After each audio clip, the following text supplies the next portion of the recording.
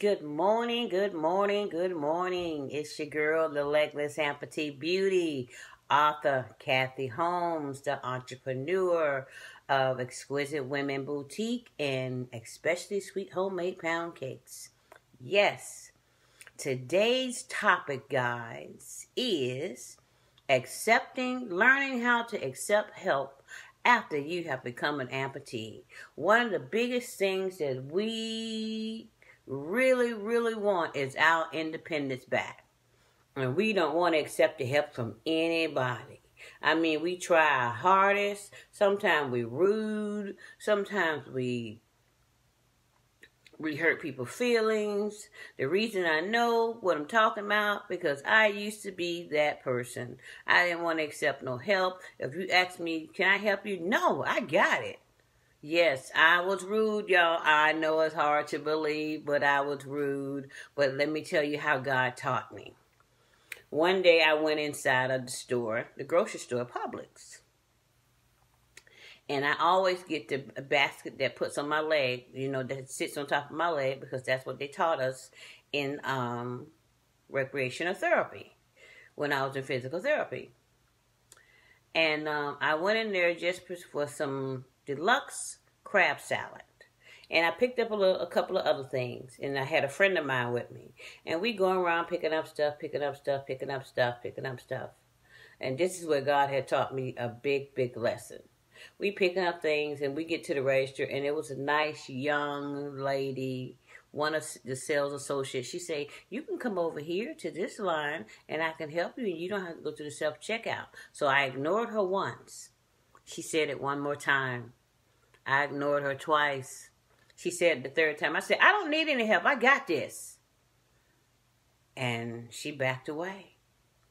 So I'm bagging up all my stuff, doing everything. So my friend, she was kind of, she looking like, okay, Kathy done clicked on the cashier. So we pick up our stuff, we go, and the lady, she was nice. She said, you have a good day. And I said, you have a good day too. And I rolled my eyes. Next thing I know, I see somebody running out the door. Hey, miss. The very thing that I went in there to get, the crab salad, I left it. And she brought it to me very nicely. Do y'all know I fell that low? That low. My friend said, now look what you did. I apologized to that lady. Because I was so mean to her. She was trying to help me. And the very thing that I went in there to get, I left it. And she brought it to me. Miss. And I said I was sorry to her. I apologize. So what I'm saying, we have to learn to accept the help as amputees. For a long time, I was independent from Florida. All the way from Florida. I was very independent. I didn't ask for any help. I didn't ask nobody for help. I needed help. But I would never ask for help. And that was one of the biggest things that the doctor told me that was wrong with me when I went to the psychologist. He said, I'm going to tell you two types of people. You have givers and you have takers.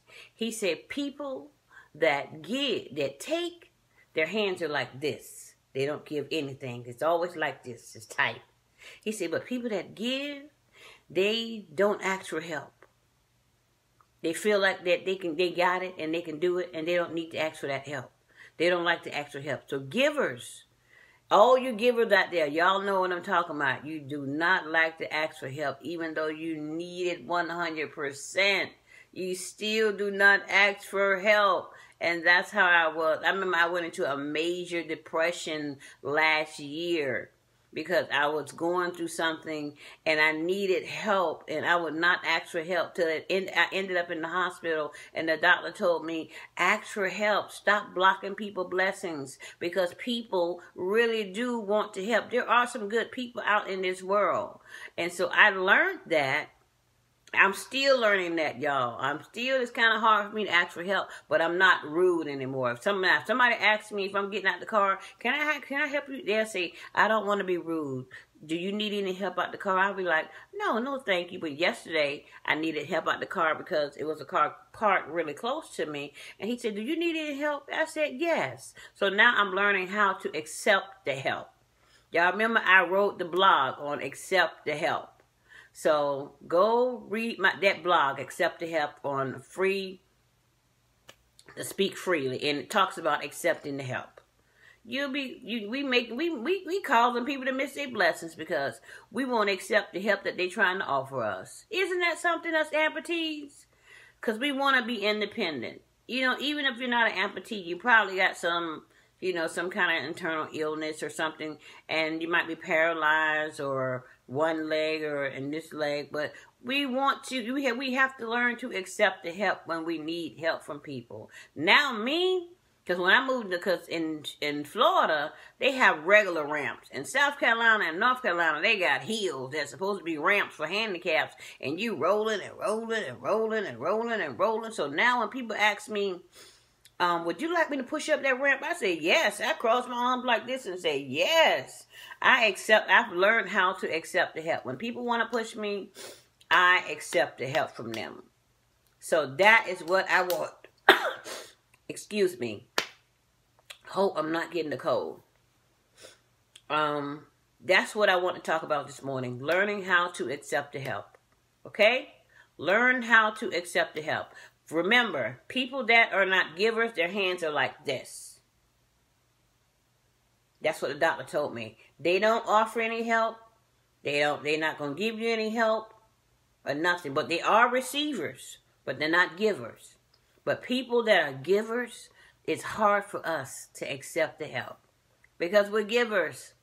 It's hard. And then I know it's hard to accept help from some people because you don't want people going back saying, well, I did this for her. I did this for her. I did this for him. I did this for her. I did this for him. And you're wondering how long do I owe you? You know, it's like you owe them for the rest of your life. So that's, you may feel like that too. That's why you don't want to accept the help. That's very understandable. I understand that because I've been done that way before too. But learn how to accept the help. God has some good people out there that's not going to hold it over your head once they help you 1, 2, or 3, or 4 times. They're not going to hold it over your head. So, and learn how to accept the help. Learn how to, repeat after me, learn how to accept the help. Ask for help if you need it. Just stop making people miss their blessings because they asking because they want to help us and we want to allow them to help us. So now you know what? So again, learn how to accept the help. I'm going to go right now because I am baking. I have a lot of orders for Thanksgiving. Thank the Lord that I have a home-based bakery. And guys, guess what? Since November have come in, I have baked over 50 cakes by myself in the wheelchair. Yes, we are very, very independent, but we still have to accept some help. Yes, we still have to accept some help. But anyway, I got to go. I got a lemon cake in the oven, and I'm baking a raspberry lemonade cake for a customer. So I got about 17 more cakes that I need to bake. I've been baking since November came in, so I got to learn how to accept the help. I accept some help. When I'm baking, I don't like nobody helping me, but I'm accepting some help. But my thing is today, learn how to accept the help as an amputee. If somebody want to open the door for you, allow them to open the door for you. Somebody want to help you out the car, allow them to help you out the car. You know, we don't have to be superheroes or superwoman or Wonder Woman or whatever. We can, you know, it can alleviate some of the stress off of us. Yes, I'm talking to amputees today. I'm talking to people that are paralyzed today. I know we are super independent and we can outdo anybody with some legs. Yes, we can.